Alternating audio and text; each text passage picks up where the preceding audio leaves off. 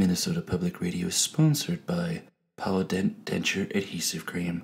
Let's face it, old age sucks, so make sure those pearly dentures are secure and supreme.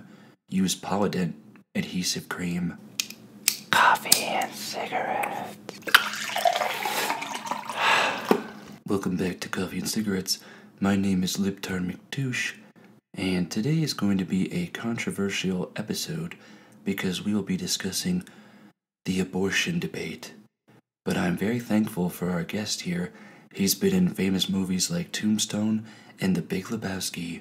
Sam Elliot, welcome to the show. Well, thanks a lot for having me on your public radio show. You know, public radio's been around a long time, and has never changed.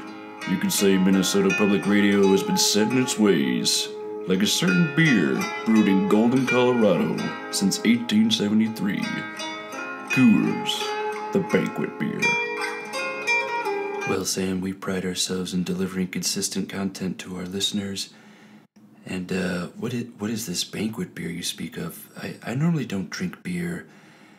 I drink wine or that new truly sparkling water alcohol stuff. Son, you may have been born with the Y chromosome, but it sounds like you drink the alcohol marketed for females. Truly hard sparkling water may be brewed with water, but I know it's not made with the fresh sewage water from all the ski resort restrooms in the Rocky Mountains, like the best beer in America.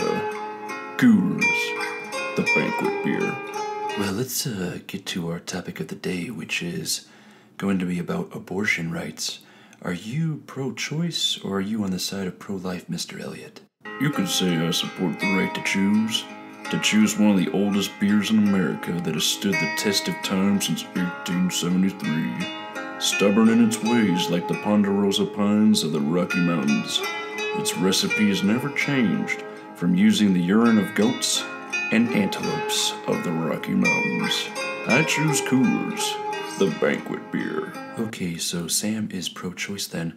I guess I'll have to bring in the arguments for pro-life, but as you know here on Minnesota Public Radio, we are all pro-choice. You could say I'm pro-life.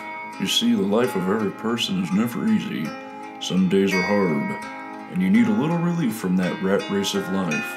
So why not drink a beer whose great taste has a half-life of infinity because it is brewed from the melted liquid of the sulfur mines of the Rocky Mountains?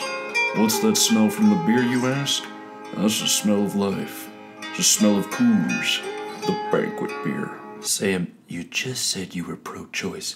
You need to pick a side in this debate. Otherwise, how are we going to discuss the arguments for abortion or pro-life? Son, you gotta realize that when you're strong-willed and set in your ways, and you never change, then we got a beer for you. This is a beer that can make the alligators of the Rocky Mountains purr and drop the panties of all the women around you. No other beer can compare to this beer. This beer that tastes like a 10-pack of used diapers. Coors, the banquet beer. Mr. Elliot, there are no alligators of the Rocky Mountains.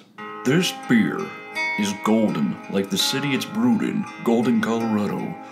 This beer, brewed from the finest manure a Rocky Mountain panda can excrete. This beer is never number 2. Coors, the banquet beer. Okay, that's enough for all this. I'm afraid that's going to be all the time we have for today. I'd like to thank Sam for coming in to discuss this hot topic with us, and join us next time on Coffee and Cigarettes, although you probably still won't give a damn.